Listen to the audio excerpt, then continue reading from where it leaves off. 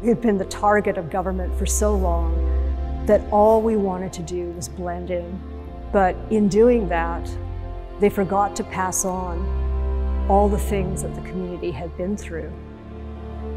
Within one generation, the story of what happened during exclusion was gone.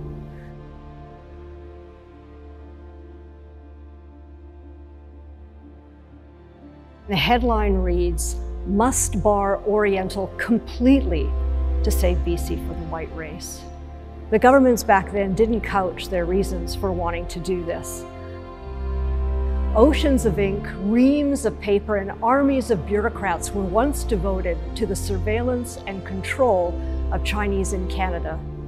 An ever-expanding and dizzying array of Chinese immigration forms and color-coded and numbered certificates were created in an effort to monitor, contain, discourage, and ultimately exclude this one community.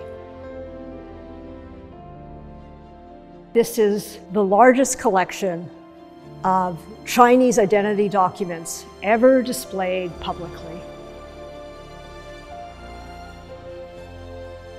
These photographs today help to show the individuals behind each and every one of these certificates.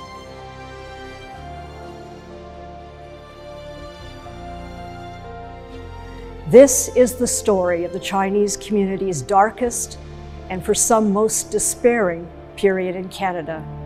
It is told through the voluminous paper trail it left behind.